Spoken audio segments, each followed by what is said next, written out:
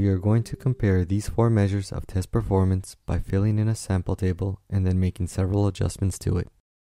To begin with, we will use data that would be consistent with a coin toss, in which case the test would only have a 50% chance of being correct.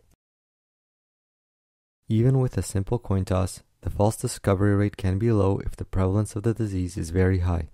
In this scenario, there are many more people with the condition that will test positive by chance than there are people without the condition who will also test positive by chance.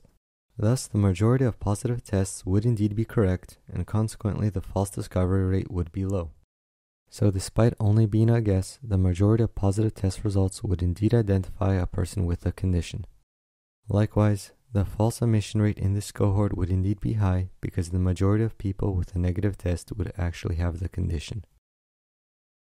Increasing the sensitivity of the test would increase the proportion of positive tests that are correct and decrease the proportion of negative tests that are incorrect, thus lowering both the false discovery rate and the false omission rate respectively.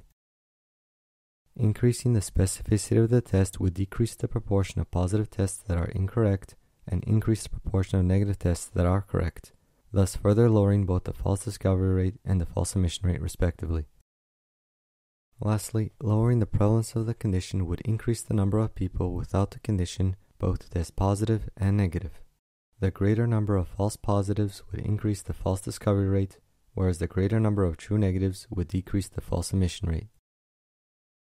So as to quickly recap the main points, a higher prevalence is correlated with a higher false omission rate, whereas a lower prevalence is correlated with a higher false discovery rate. And the greater the sensitivity and the specificity of the test, then the lower the false discovery and false omission rates.